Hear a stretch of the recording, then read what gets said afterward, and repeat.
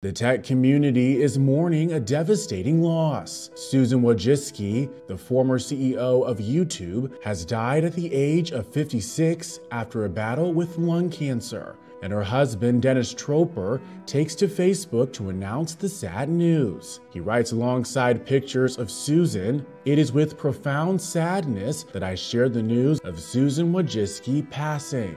My beloved wife of 26 years and mother to our 5 children left us today after 2 years of living with non-small cell lung cancer."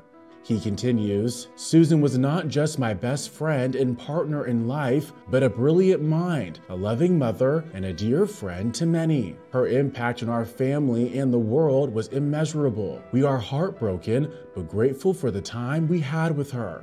Please keep our family in your thoughts as we navigate this difficult time."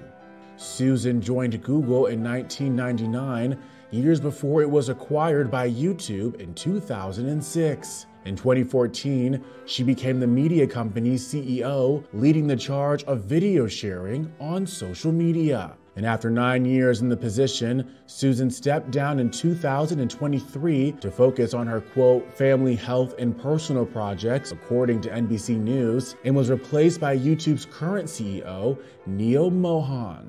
Following the news of her passing, Neil also expresses his condolences to Susan's family and loved ones. "Today, we at YouTube lost a teammate, mentor, and friend. I had the good fortune of meeting Susan 17 years ago when she was the architect of the DoubleClick acquisition. Her legacy lives on in everything she touched at Google and at YouTube. I am forever grateful for her friendship and guidance. I will miss her tremendously. My heart goes out to her family and loved ones." Susan was 56 years old.